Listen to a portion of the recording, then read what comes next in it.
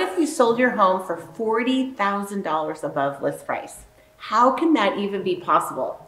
Well, right now, believe it or not, it's happening. We just recently sold a house on North Prospect Street for $44,000 above list price.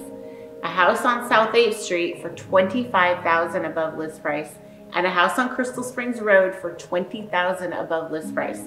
Hi everyone, I'm Ann Curry, owner and associate broker of Ann Curry Homes with Better Properties. So if you saw my previous video, you found out one strategy to make sure you actually get to keep the amount of money you go into contract for. There are a few more things to consider when selling your house for significantly more than it's possibly worth, or considerably more than the neighbors recently sold for. The first was to make sure the buyer would be willing to remove the appraisal contingency altogether.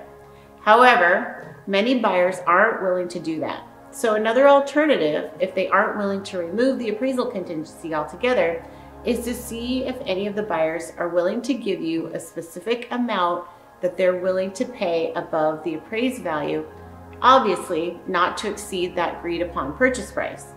Well, how can this be helpful, and why would it even matter? You see, if someone really wants your home, they may be willing to pay any amount for it. But as we learned before, the bank is only going to loan what it appraises for. So if the buyer removes the appraisal contingency altogether, it's sort of like writing a blank check, and they can't be certain as to what the home will appraise for, so they have no idea what the difference actually is going to be and how big of a check they might have to write. So buyers are afraid to do that. So another option is to have them agree on a specific amount that they agree to pay over the appraised value if the home doesn't appraise.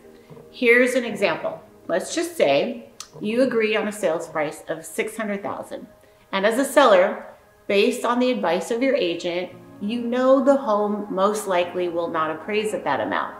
The first option would be to counter out the appraisal contingency, and the second option would be to ask the buyer how much they'd be willing to pay over the appraised value. So let's just say the buyer says they're willing to pay $15,000 over the appraised value. If the home only appraised at $580,000, that means they'd be willing to pay $595,000. $15,000 over what the home appraised for, but would mean the seller would get $5,000 less than what was originally agreed upon in the initial contract. Again, there's a lot to consider when selling your home, and not always just as cut and dry as it may seem. So what's the answer on how you protect yourself? Call a professional. Call us here at Ann Curry Homes. We've been helping and protecting thousands, yes, thousands of Tacoma residents just like you, and we'd like to help you too. So give us a call on the number on your screen and click below for more informational videos. And as always, make it a great home buying and selling day.